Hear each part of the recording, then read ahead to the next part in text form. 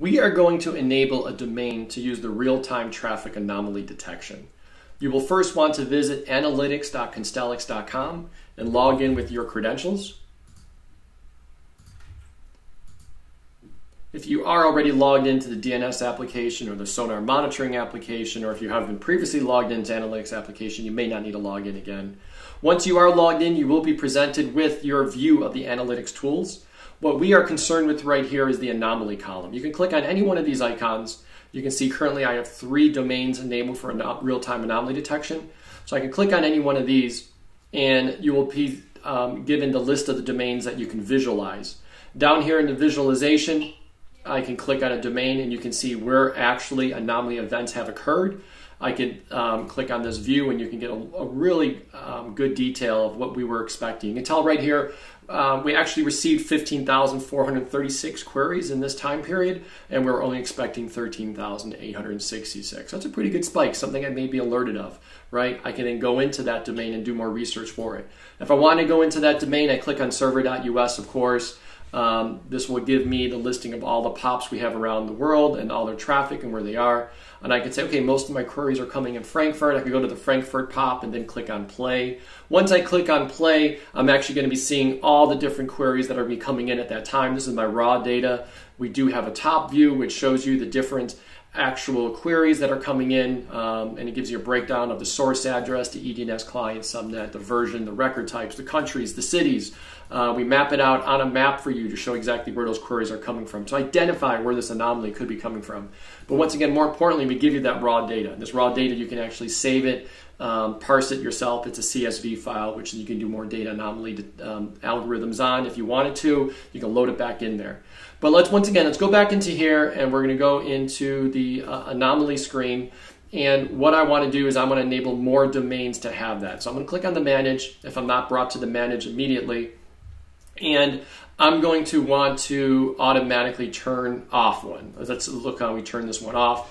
I'm going to unclick it and click save, and this will now turn anomaly detection off for that domain. To turn it back on, I could click on the domain I want it turned on for, and here's where I'm going to choose my aggregation type. I could choose it by world. You can see overall on the whole entire world view of my traffic, is there an anomaly? I could do it on a per region level. So say within each region is there an anomaly, or I could do it on a per city, per POP, point of presence, to say within each POP. We suggest most users to always start with the world view because this is probably a better depiction of your traffic as you see it across the world. And you click on save. As soon as you click on save, it's brought to the top of the list over here. So I'm going to do it again for another domain. Make sure I'm at the world view and click save, and it's brought to the top. So now I added 2 domains to use the real-time traffic anomaly detection. Next thing I'm probably going to want to do is be identified when there's an anomaly happening for my domain. So I'm going to click on contacts, and then let's add a group. And in the group right here, I'm going to call this DevOps. And you're going to notice if I do add a space or anything, it does give you a little error message. So make sure you look at what it's allowed in our group names. Letters, numbers, dash, and underscores, and periods are allowed.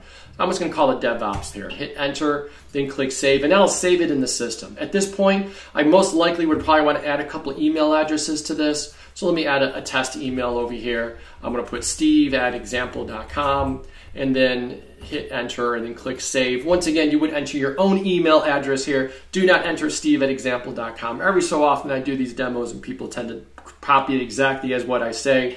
What you would want to do is enter your own email address or the email address of the individuals you want to be contacted. And you can add multiple addresses as well. So let's say I want to do one that says mike@example.com. Hit enter and click save. So now those are both email addresses that are added to this group. And now I will want to choose which domains that I want to receive anomaly detections for. So I can say, okay, I want to do it for both the REST and Tech Talks one and that server.us domain that I had also before. You click save and you're done.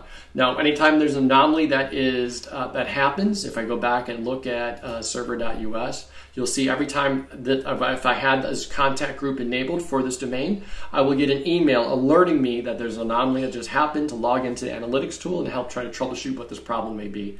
And that is kind of giving you all that stuff. You can tell how we're modeling everything. It's using the Fourier-ARIMA modeling algorithms and machine learning, which is going to depict which actual pattern it's best fits your domain. And then once it leaves that range, we're going to alert you on that.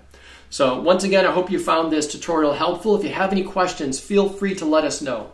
please reach out to https://support.constellix.com. We are here to help you 24 hours a day, 7 days a week. Thank you very much.